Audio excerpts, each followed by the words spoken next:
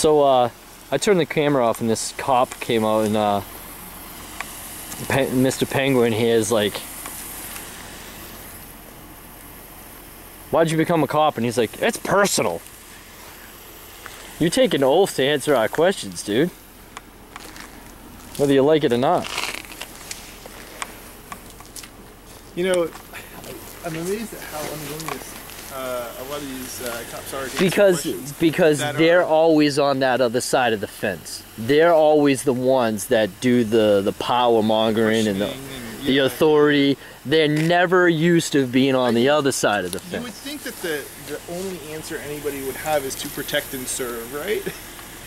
Like, it's such a simple question. I bet you if you ask one of these young cops, they'd give you an answer right off the bat. They'd be like, oh, I became a cop because I wanted to make a difference in my community.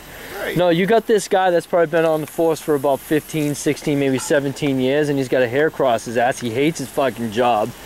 And he's slamming things on the hood and slamming the door and walking in the fucking like all cranky and shit.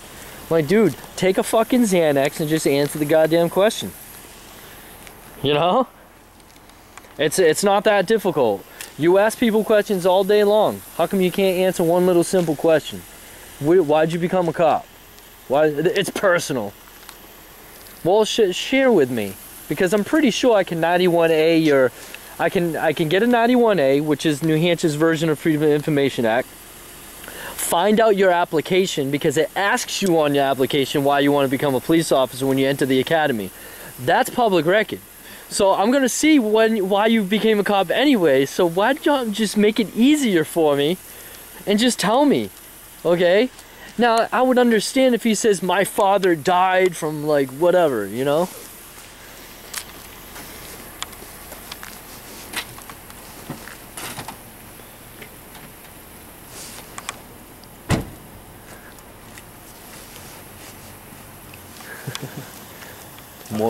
More cowards. This is a different officer? Yeah, this is Sergeant. Okay. Maybe we should ask him what made you decide to become a cop. You think the sergeant will answer? I don't know. Let's find out. Because that other guy didn't like it very much. Yeah.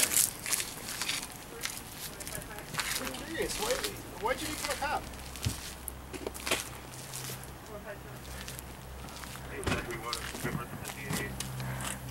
Yeah, we do.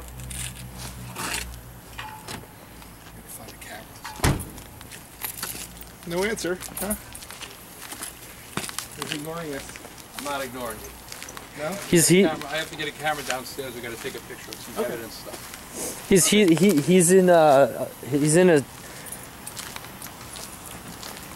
in thought mode. Fair enough. He's in thought mode.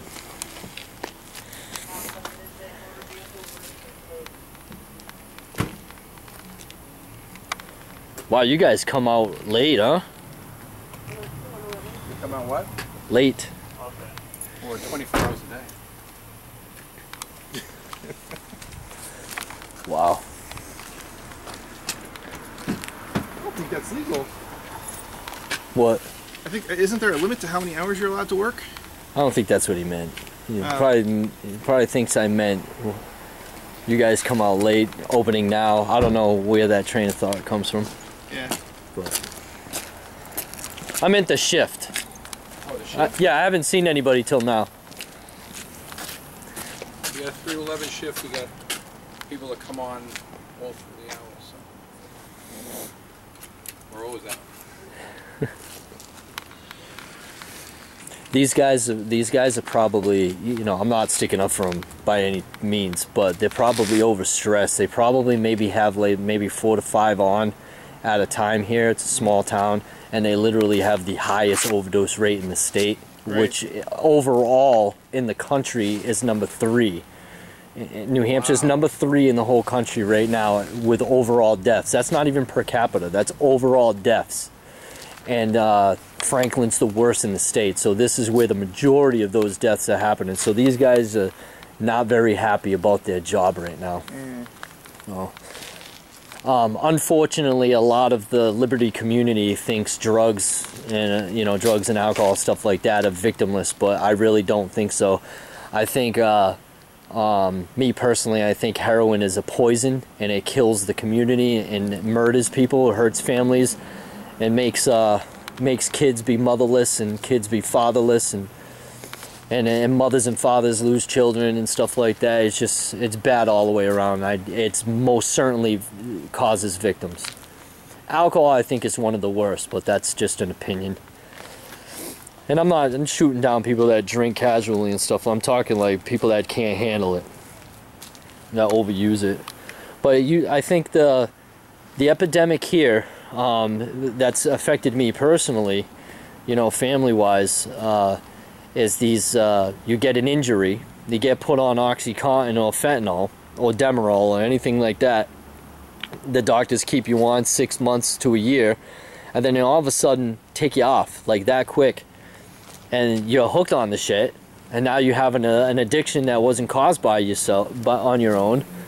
So you go the recreation route, and the easiest way to get that same type of opiate high is heroin, and it's cheap, it's easy to make, it's easy to get, it's easy to transport, and New Hampshire, a lot of people have been dying. I lost 8 friends since January of 2017. So we're not even, we're in April now, and that's 8 people just personally that I knew, and that's not counting everybody else. Ashley Moore was the most recent one, who was a very, very dear friend of mine, that I was pretty shooken up about, actually. Died 3 weeks ago, and I just found out about it fairly recently, and I'm really, really upset about that. So I'm not very happy about the heroin thing right now.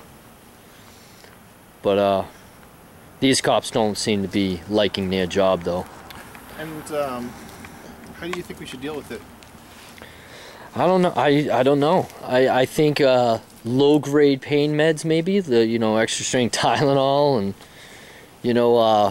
I know Tramadol, they just upgraded that to a class 2, because people are getting hooked on that now too. But if they keep with a low dose of maybe Trams, which is a very low narcotic type of drug, you almost will never get hooked on it if it's a low dose, and keep it for like really, really bad pain, severe injuries, not just for like just pain and sores and stuff like that, and dwindle it down a little bit. It'll probably calm down the whole thing. But the epidemic is these doctors are not slowly weaning these people off. When they're done with these meds, they're shutting them off cold turkey. So you think it's fair to say it's a medical problem that needs to be dealt with in the medical as opposed to the police? I think so, yeah, because you eliminate the need, you'll eliminate the greed.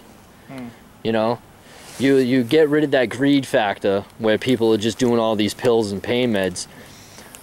They're less likely to go to heroin, and heroin usually, but you hear all these, they did studies, and they did studies with this and did studies with that, blah blah blah blah blah blah blah blah. If you smoke marijuana, heavy marijuana, it always leads to something stronger. Well, that's for the highly addictive people that have that addictive gene. That just want to experiment with all kinds of shit and do whatever they want to their bodies. But I think if you don't have family members and don't have kids, you can do whatever you want with your body in your own house, all you want. It's you're an adult. It's seemingly victimless, but when you need to take care of children, you shouldn't be doing drugs. Period. You have obligations, and people to think about that will be most certainly affected by your drug use. And I know a lot of people that are in the struggle. Five really close friends of mine are in recovery, and they most certainly relapse every 3-4 months or so, and some their struggle's harder than others. I never drank a day in my life, never did drugs a day in my life, never smoked ever. I have an anxiety about it. I'm kind of fanatical about not being around that type of environment. So I can't come close to telling anybody how it feels to have like an addiction like that, because it destroys everything. DCYF gets involved, the state gets involved in 8 different ways up your ass, and you know, not only you dealing with the criminal aspect, you're dealing with losing your kids permanently, and you know, all that shit. It's just it's a mess. It's a bad mess. So I don't even know. I'm not politically educated enough to even come close to trying to figure out the heroin epidemic at all. So. Have a good night, guys. You too. I'll just pull the 91A and look at your when you filled out your stuff. Looking at it. Yep. Because I know you filled it out when you went to the academy. It's too bad you didn't want to answer though. That's cowardice. Just letting you know. Coward.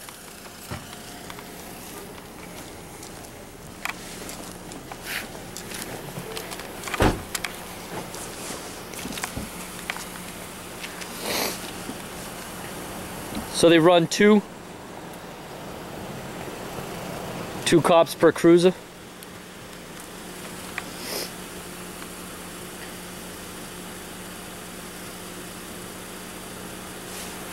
Are you still picking me up on the mic? Yep.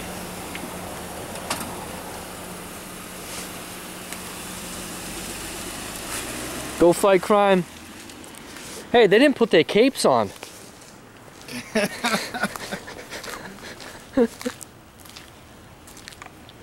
So this sergeant, I don't think is coming out. I think he was actually telling the truth. He was looking for some evidence, which actually makes me nervous because why was he looking for? Did they lose evidence? You caught that on camera, right? He said he was looking for evidence. That is interesting. Well, he could have meant that he's looking for evidence on the side of a road or I don't know something. It said, "Oh, we're looking for evidence for a case we're working on." Yeah, I don't know. Well, why did you misplace it? Yeah.